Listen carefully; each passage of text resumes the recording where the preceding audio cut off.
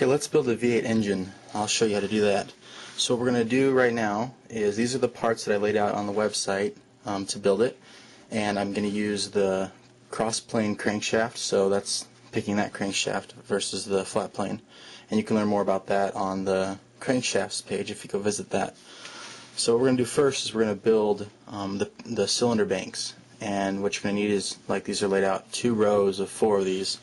So conveniently we'll use our friction pins to connect all these together, and I'm going to just do that off camera really quick. Alright, we're back, and now we've assembled our cylinder banks, and we put a pin on each end on the inside. That'll connect us to our crankshaft later. Now I chose the cross plane crankshaft versus instead of the flat plane because I like the way that it makes the pistons move a little better. And there's some custom parts in here. You'll have to go to the Crossplane's webpage on the blog to see how to make that. So we're going to make that right now. So this will be the one that connects to, consider this our drive shaft, and this will be our central axle that the whole crankshaft will kind of rotate around. So we're going to deviate from this point and always return back to it. So just think of that. So we're going to grab our first deviation, we're going to go up, and we'll put our, hopefully I can keep this in the camera. We'll put our pistons on. There we go, we have our first deviation. Now to take our second, we're going to have to use a custom part. I just cut an axle in half, so it was a 1. We're going to want to go rotate 90 degrees each deviation, so let's grab another piece of the crankshaft. So now we've got the upward deviation, we return back to our central drive shaft plane. We're going to deviate now at a 90-degree angle to the right. I'll put those on. Now we need a special piece that I had to invent, or I had to butcher some parts to make, and that's just this. Lego doesn't make parts that allow you to do this, which is unfortunate, but oh well. We'll hook that together. I'm gonna have to turn this upside down actually, because this piece is kind of specific. It kind of forces the way the whole crankshaft goes. Okay, so now we've got half our crankshaft. Let's build the other half. Same situation. We're going to throw our pieces on. This will be our exit piece, and we're going to use our little axle again to connect this. And let's make sure we get this right.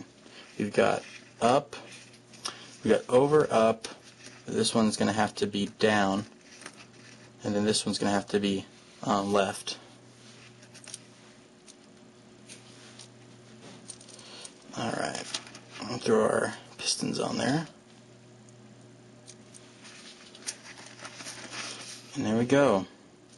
So you see we have the central plane that we always return to, and that is a cross plane crankshaft. We have 90-degree increments. Now let's attach the crankshaft to the cylinder banks. All you do is just stick them in. It's kind of a little, you have to jiggle it a little bit. Oh, I'm on the wrong side. As you can see, I need to have my friction pins be on the inside.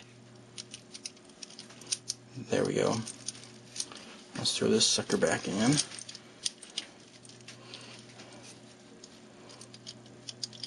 It's worth it in the end, even though having 8 is a pain in the butt. Okay, so now we've got those. Now this is a little piece that I love. It's the triangle lift arm, and what it allows you to do is connect the banks to the drive shaft all with one piece.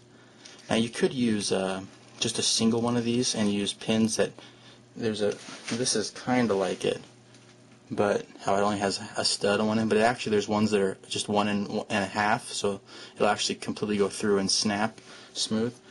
But you could just put one there if you wanted it. Because I didn't have any on hand, I'm just using the full friction pin, which is okay, because it does allow a good connection elsewhere. And here is our engine. Let me grab the gear, throw it on it, let you see the motion.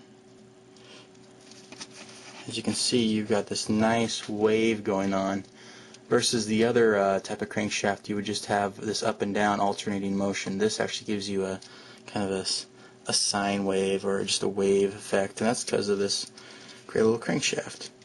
And there you go, there is the V8 engine. I'll go hook it up to a motor and attach a little action video right now.